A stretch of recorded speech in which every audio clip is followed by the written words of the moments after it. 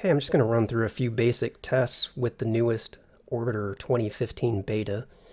Before I get started, let me do an update just to verify that I am in fact running the latest, so I'll do that. Okay, so it says there's a conflict. Doesn't actually tell me what that means. What I'm going to try is to simply, let me rename that file, then run the update again, see if that works. And yeah, it seems to have cleared that out, so I'm not actually sure what that conflict was, but I won't worry about it. Let me go into that directory now and execute Orbiter. I first want to try to execute the inline client. So let me do that. And it seems to be doing a basic, some kind of basic test here. So all that looks good. So let me go ahead and launch Orbiter. Okay, one of the tests I want to run is to disable the hardware flip, page flip, because previously when I would run Orbiter, I had a problem where it would flicker really bad, but it seemed to only occur when I was recording. So before I enable that, let me see if that's still the case with this particular version. So I'm launching Orbiter now. And yeah, right away I can see a bit of flicker. At least I saw one piece of flicker there. Let me see now.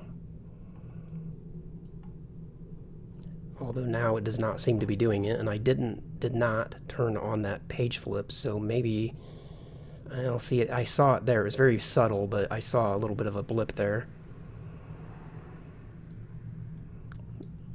And once again, let me try to go to a different location just to see. Let's go to the moon.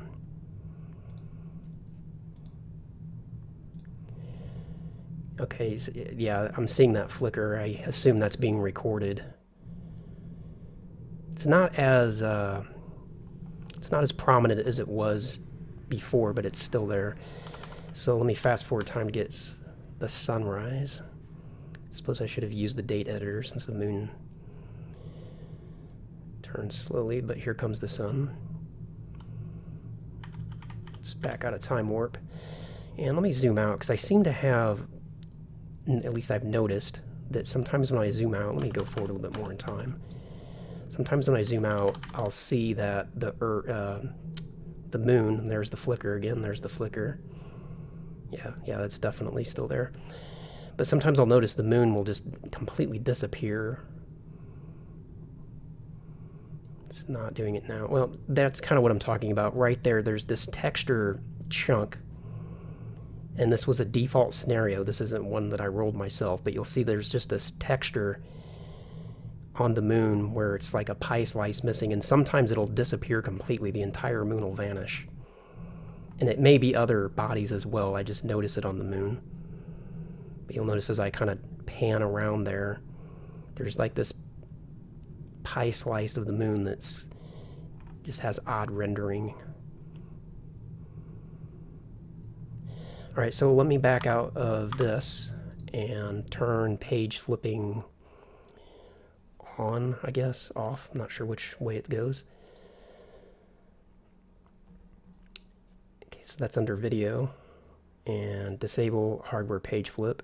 And I'm just going to relaunch Orbiter as it is without going back to the default scenario. So there's still a pie slice there. That's kind of strange. Now, one thing, and I'm actually primarily recording this video so Martin can see it. So one of the things I remember Martin mentioning in his update is that Phobos and Deimos have been given a texture. I think, I don't know, now that I think about it though, I think he said you have to download something extra. So what I want to try though is I want to move one of my vessels to, I guess I don't have the scenario editor here, so I'm not going to be able to do that. So let me back out of Orbiter. I want to try to move a vessel over to Deimos or Phobos and see what it looks like. So let me go to the modules and enable the scenario editor. And we'll try this again, launch Orbiter. Okay, now Control F4, Scenario Editor, and let's just move this vessel to Demos. Hit Apply, done. Close out. And, alright, so, okay, yeah, so now we have Demos in the default installation. And I'm also noticing that the page flipping seems to have resolved the flickering. Preliminarily, I will say that. It's possible that upon further inspection that's not the case, but so far it seems to be good. Little bit of a glitchy graphic there, I guess you can see that. It's a little unfortunate that it happens to be on the shadow, so it's kind of hard to see it, but it's there for sure.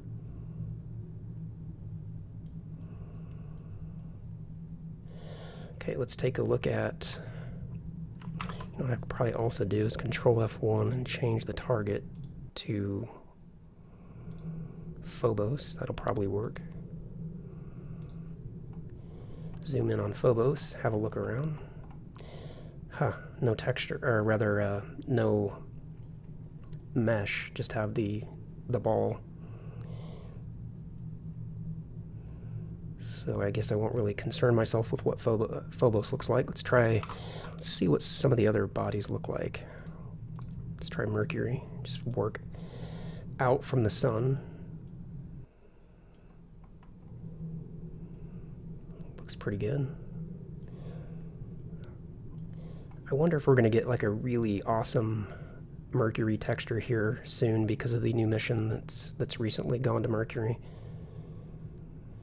So as I pan the camera around, what I'm kind of looking for, I'm looking to see if the graphics on Mercury, or really any body that I'm looking at, if the graphic just suddenly glitches out, like it does on the moon. Sometimes we'll just see large sections of the moon just vanish, or the moon itself will vanish entirely. I specifically notice it for the moon mostly, because I probably just because I spend the most time there. In terms of, you know, non-Earth bodies. But I'm not seeing that on Mercury. As I zoom in and zoom out, I'm not seeing any graphic tearing or anything like that. Okay, let's try Venus. Come around this way.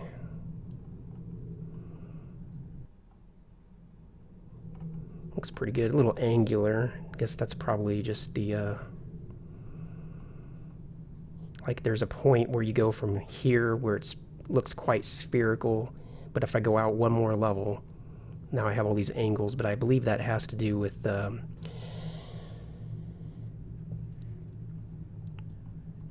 believe the mesh is you know, it's like 14 or level 14, but then as you zoom out it switches to like level 8 or something, so I believe that's why it kind of takes on that angular appearance as you're out a ways. But anyway, I'm not seeing any tearing or any problems there. Let's look at the moon again. Now it may be the case that it's the moon that I see it on mostly because of the higher texture or something, but like right there you can see there's a triangular tear or glitch. I wonder if yeah, okay, that's better. Well, I was gonna say if I zoom in my field of view a little bit I might be able to see it, but as I hit a point it goes away. There you can see it's quite trashy looking at that angle.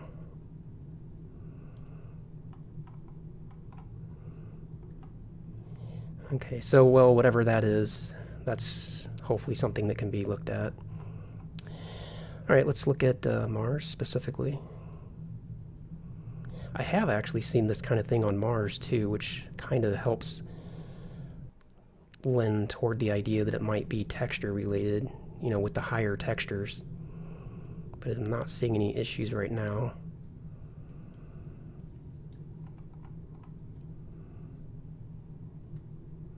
Looks okay, and Phobos and Deimos are clearly there. You can see that dot, and that's good. Okay, let's take a look at Jupiter. Boy, that looks good.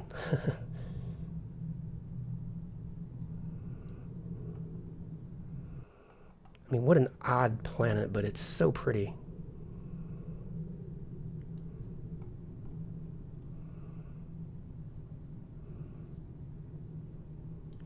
And let's look at the moons. Start with Io.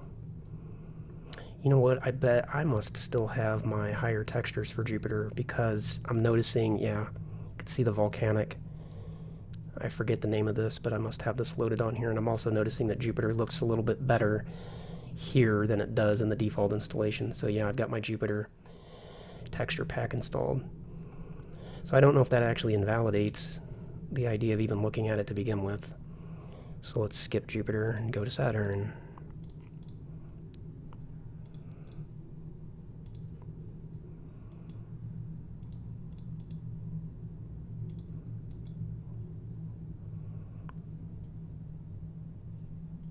I guess that's just a shadow. I mean, at that angle it kind of looks like a graphical glitch, but I think that's just a odd looking shadow on the... Why is it that when I'm clicking Saturn and hit apply, oh, there it goes. That's weird. It wasn't working before, but oh well. Okay, so Saturn looks pretty good and nothing is obviously ripping apart as I zoom in and out. Let's try Enceladus.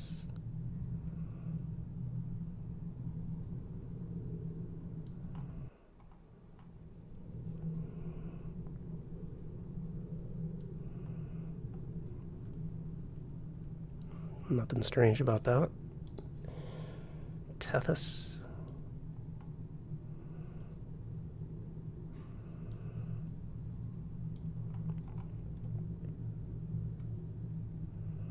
Seems fine.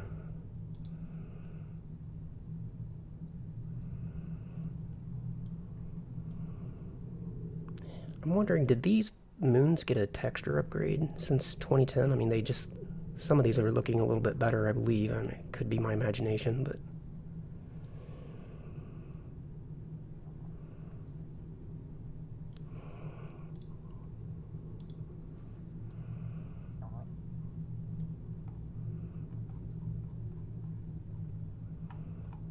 So these seem fine, as far as, you know, I guess the main issue is just something weird about the moon.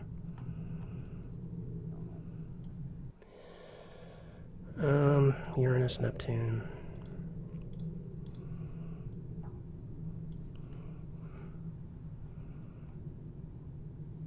Lots of lines there, but I guess that's just a texture pack.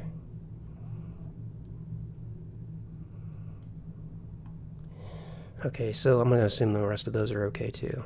Let me just take a quick look at this one, because it's an odd...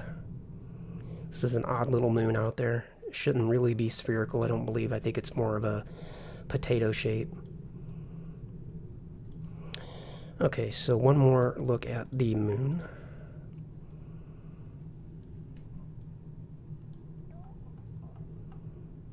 Yeah, something there could be addressed. So I guess the conclusion here for this is that turning the page flipping or checking that checkbox seems to resolve that flickering, because I've been looking at Orbiter now for quite a while and I haven't seen any flicker.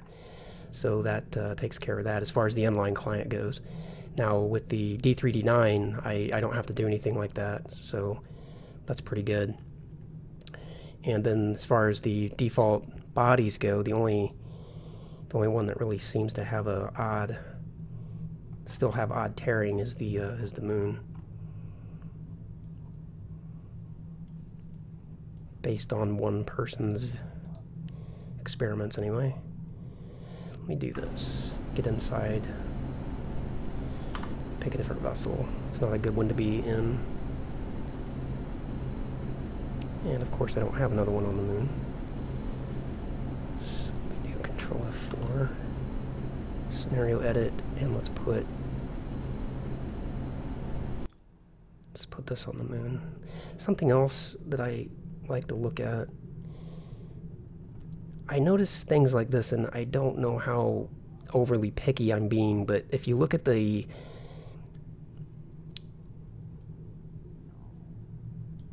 like over here, I could say that, okay, that little bit of light that I'm seeing is just coming through between the rudder and the side fin.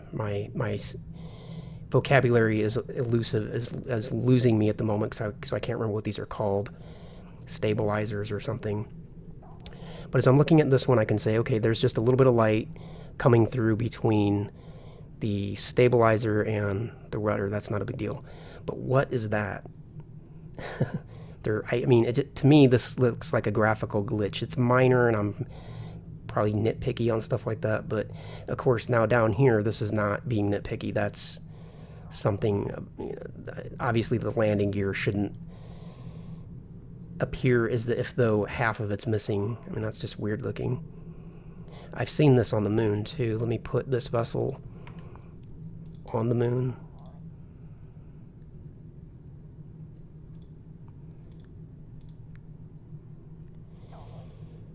And like, here's another angle. Like, as I kind of move a little bit, you can see this little bit of pixelated flickering on those edges, and it's not a huge deal, but it is distracting.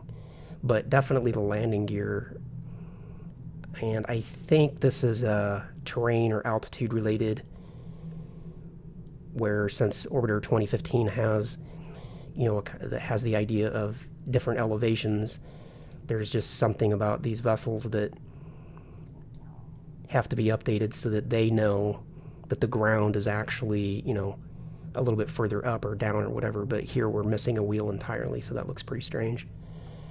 But then as you zoom in and out, sometimes I'll notice that entire portions of textures will tear apart. Part of that I think can't be avoided.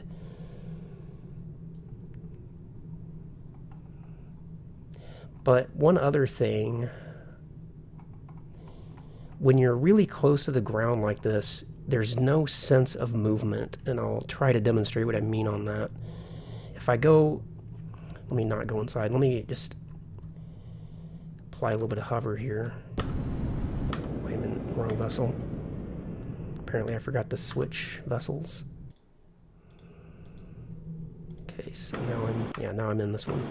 So if I apply just a little bit of hover, I want to get up off the pad. I don't want to get very high up. So engage auto hold. Now, translation, rotation. It seems like, gear up. if I do, it seems to me like because the ground, the surface of the moon is so smooth,